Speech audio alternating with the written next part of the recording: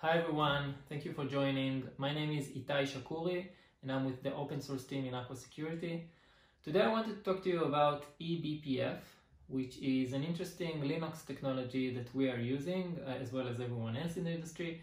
And you probably heard about it or will hear about it, and I want to give you a very brief introduction to ebpf. So what is ebpf? It's basically a way to extend or customize the Linux kernel. There's a very famous saying that ebpf to Linux is the same as JavaScript is to HTML. Because we've had HTML as a way to statically define web pages, and like what happens now if I want my business logic to run when someone clicks a button. We have JavaScript for that. In the same way, we have ebpf to express our intentions for several subsystems in Linux that support and accept this as an input.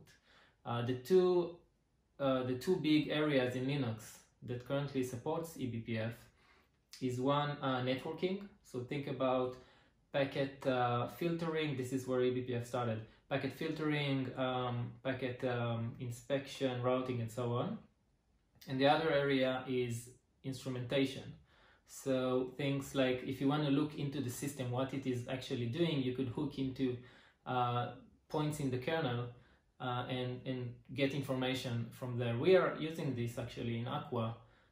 We are instrumenting the system and then running untrusted software on it to see what it is really doing behind the scenes, and that way we can identify malicious behavior for software and so on.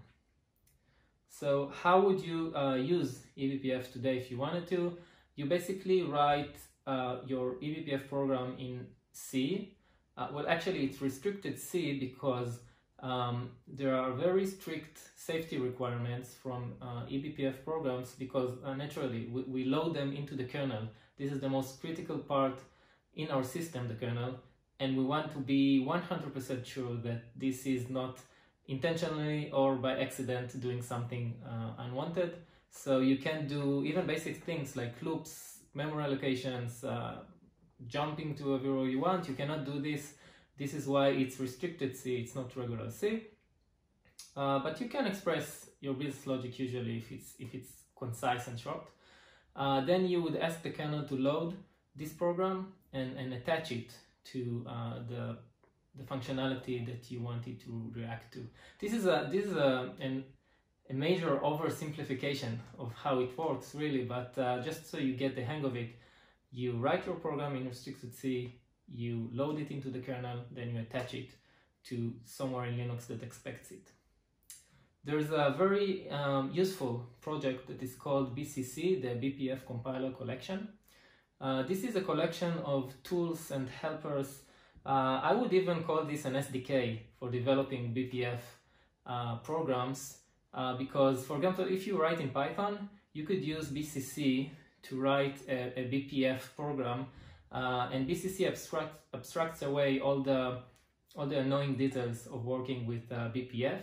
So it's highly recommended to start by looking at BCC. Also, BCC has a collection of useful tools like ready-to-use command line interface tools that you can just run on your system, and these tools are built using ebpf. So it's also a useful collection of tools and also a good way to learn about ebpf.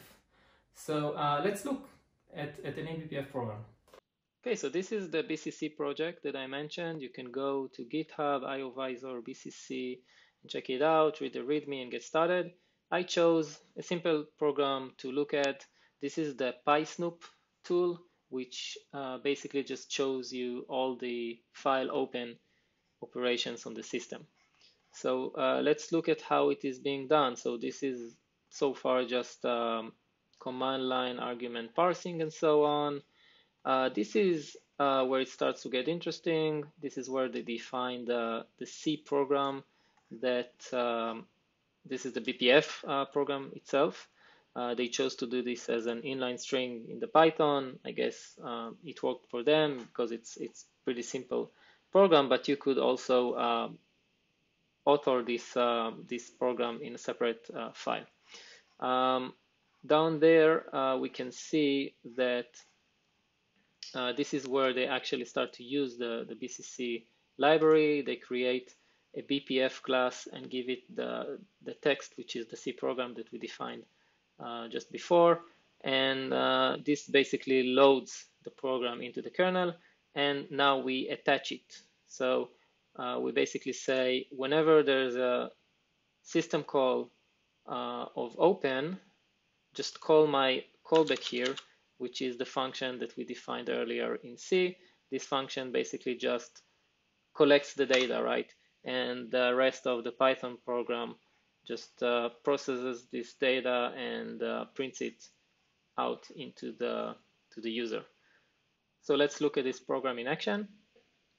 So we can run this OpenSnoop program. It will start listening to events. And in this window, we can just do something.